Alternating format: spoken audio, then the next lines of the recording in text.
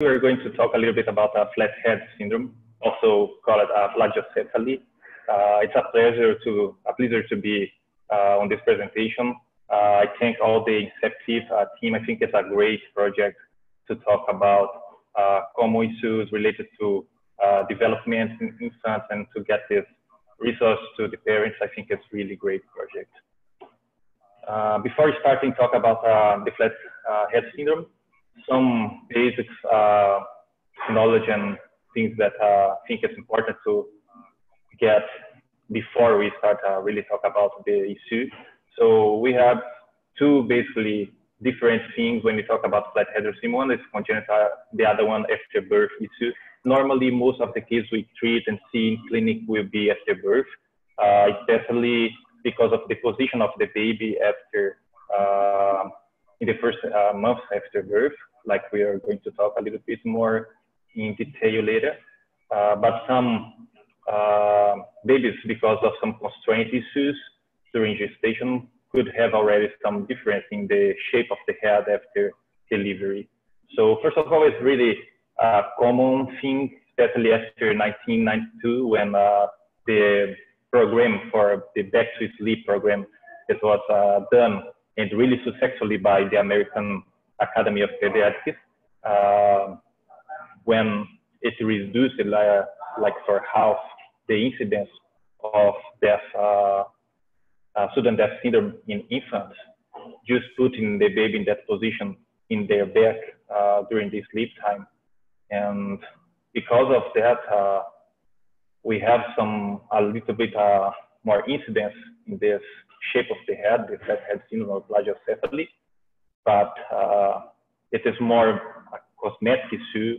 We'll see later that it's not clear if it can cause any delay in the development in those babies. It's associated with some delay, especially motor skills, but it's not clear if the syndrome is the cause of that or the opposite. So besides being very common, it's treatable, and more than treatable, it's preventable with simple issues simple methods that we can do during the sleepy time and when the baby is awakened. So let's take a look on that and keep in mind that it's nothing to worry about. We can deal with it really simple, just changing a little bit how we position the baby and how we would deal with them when they are awakened. So first of all, what is flat-headed syndrome? When the baby is born, the skull is not fused like we have in adults. So the bones are loose and they are mobile. And depending on the pressure that we put in some of these areas of the skull, we can change the position of these bones. So here, for example, in this illustration of a position of plagiocephaly in the right side, since the baby is positioned with the right occiput with the pressure in this spot, all the right side is pushed forward, and we have this parallelogram shape of the head, like all the right side was pushed forward. So this is position of plagiocephaly. We don't increase the intracranial pressure. We don't change the fusion of the bones. We don't change any structural in the brain. We just change the shape of the head and have some cosmetic issues. The first thing to differentiate is plagiocephaly versus craniosynostosis. So plagiocephaly is what we just saw in the previous illustration. So for example, here we have different sides of view of this head. And the best view would be like looking from above of the infant head. So here we have that parallelogram shape. We look to the right side and all the right side was pushed forward. If we look for the ear in the right side, the ear is also positioned more anteriorly in relation to the other side. So it's like a symmetric anteriorly dislocation of all the right side in this case. When you talk about craniosynostosis, this is slightly different. So the two most frequent craniosynostosis we see, the first one would be scaphocephaly. So in the midline between these two bones, the parietal bones, we have a suture, and in those kids, the suture is fused precociously during the congenital phase period. So after birth, in the first months, we start seeing that the shape of the head is more narrow and more long, and the width is more short. So we have this typical shape of the head. The other one, brachycephaly, would be when the coronal suture, the suture between the forehead bone and the parietal bone, fuse precocely.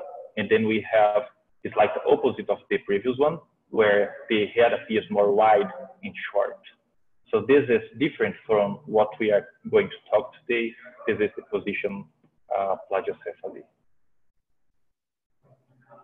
Here we can see the comparison between these head shapes, the more common one. So plagiocephaly is by far the most common. It is not a craniosynostosis, it's just a positional issue. So we have right side dislocation, all the right side is pushed forward because of some pressure that is put in the right occiput in this kid. The best way to see it is looking from the top, from above of the child's head. And this is easily differentiated from the most common craniosynostosis case that we see in clinic. So for example, scapulocephaly, we have this long head in the anterior posterior position, while in the brachycephaly, it will be the opposite. The lateral distance will be much longer than the anterior posterior position proportionally. And this would be the normal head shape. So about the incidence of plagiocephaly, what we saw is that before the age, it was common to see papers talking about 0.5, 1% in incidence of plagiocephaly, really low incidence. And nowadays we have papers that show up to 46% of that. So this is most likely because of the success of the program of the Back to Sleep from the American Academy of Pediatrics for reducing the incidence of sudden infant deaths.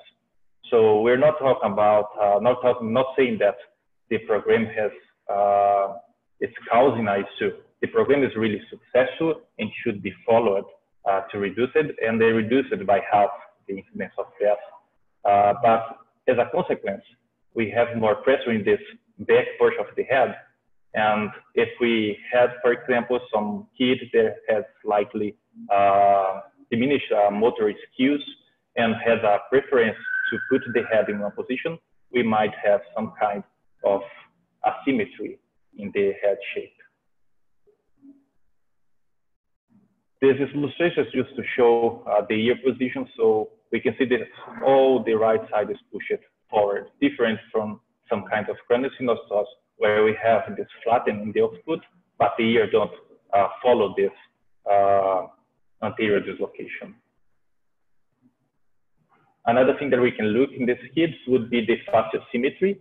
So here from normal, going to plagiocephaly, brachycephaly, scapulocephaly. When you talk about craniosynostosis, we have much more facial asymmetry issues.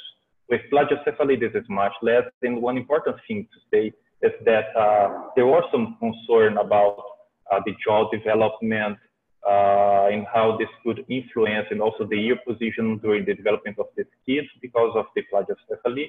And nowadays, what we understand is that after the development from infanthood, childhood, and then adulthood, we don't see this as a problem in long term.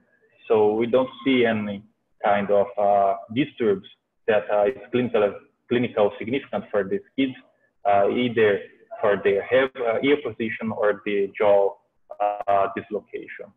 So it's really benign issue that we're talking about here. When you talk about the causes of flat head syndrome, the first and most important one would be the sleep position. So when the kid is positioned in his back, in her back, the pressure that is put in the occipital part, even the right, left, or in the bottom, the posterior part of the head, could push this part of the head forward and cause some asymmetry. So this would be the most common, especially because of the way we position kids today during the sleep time. Another thing to consider would be any kind of intrauterine constraints, for example, twins, or when have loss of amniotic fluid during gestation. All those could cause some constraint in the uterus and cause some head asymmetry just after delivery.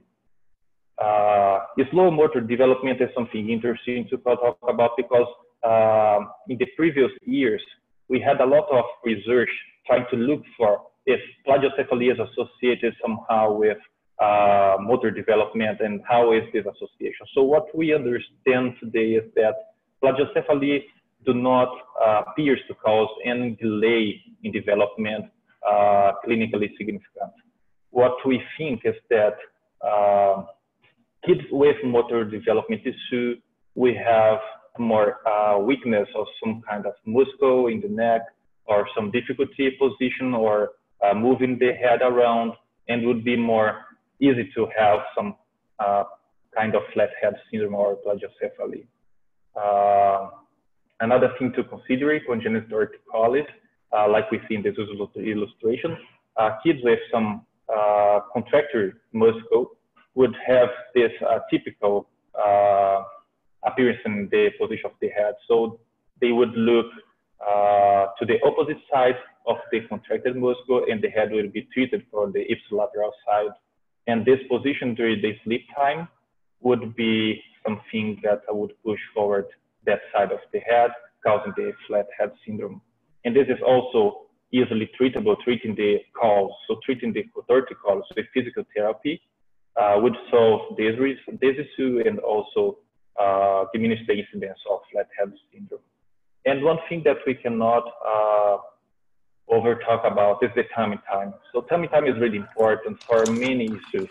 One of them, diminishing the incidence of flat head syndrome, because the kid will move around, will diminish the stress on that side of the head, and also the motor development appears to be also influenced by this, since the baby will have more range in motor in motion of the head from one side to the other side, and try to move around and get more stimulus during the day. This also appears to influence their motor development. We'll see some pictures later showing how it's how the tummy time should be done.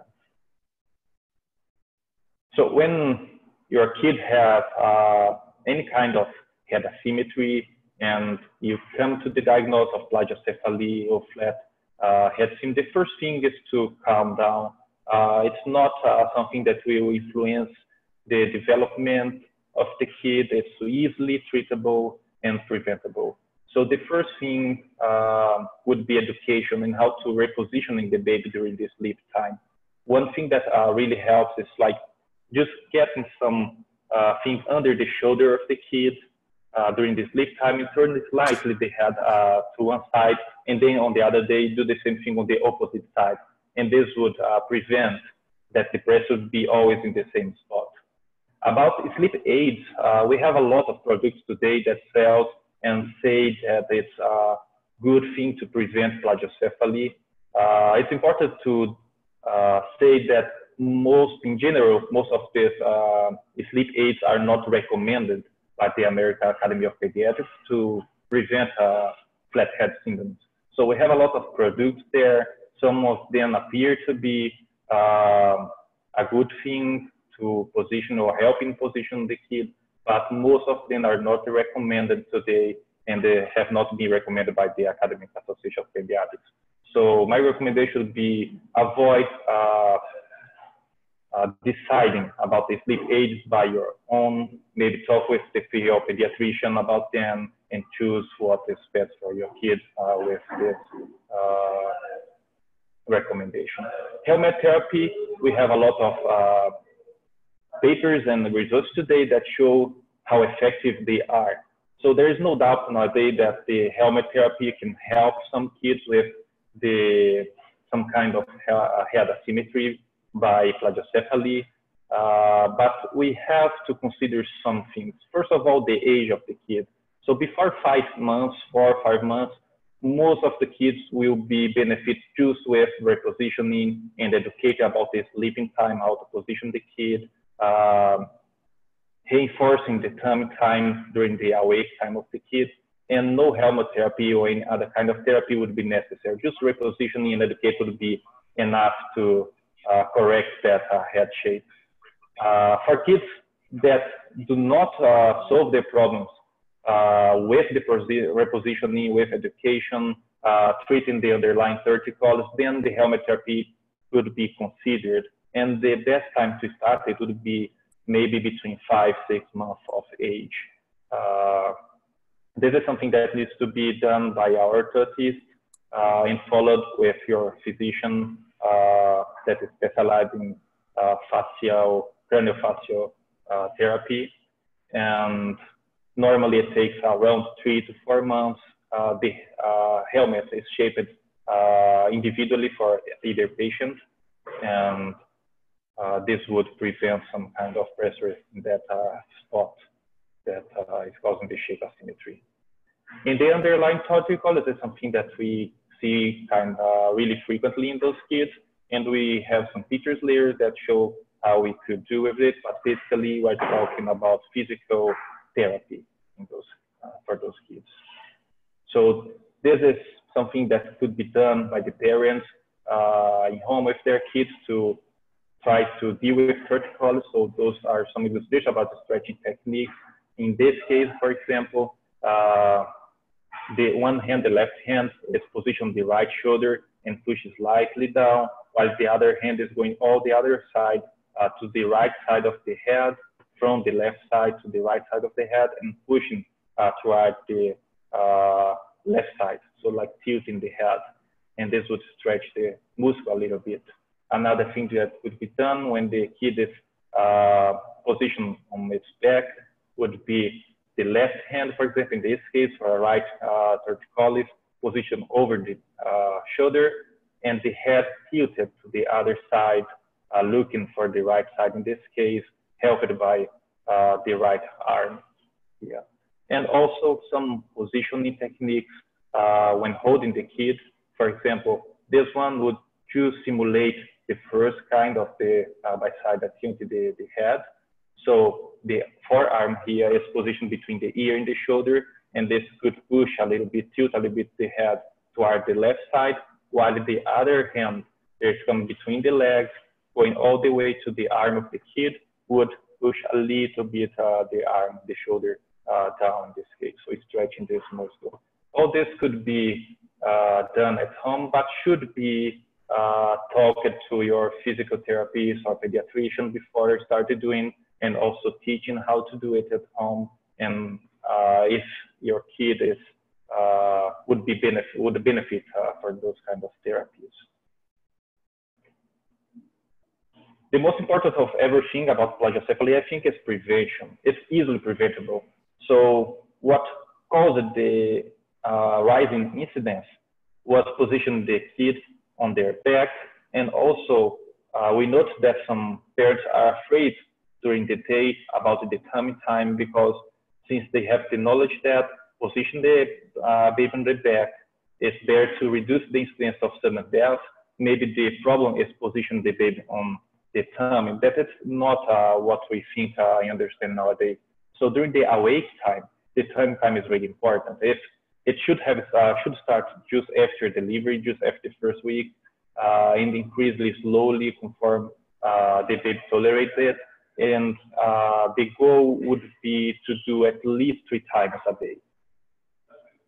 Here we have some illustrations how to make it more entertaining and make the kid enjoy more the time. So for example, in this first illustration, if the parents go to the floor with the baby and get some time with them to play around and stimulate the kids, the time would be more, much more appreciated by the infant. Also, some pillows below the chest and tummy could help to get more comfortable. Use some toys, stimulating to look around from one side to the other side. Putting the kid in the left, and always avoid any kind of dangerous thing that could injure the kids during this time. So any sharp edge, the structures should be removed from there. One other thing that can really help, especially during the sleep time, to help the kids to change the position of the head from one side to the other side, would be to change the position of the toys. So when you put the kid to sleep and you feel or have that understand that there is a preferred side to the head, or the right or the left side, try to move around the toys.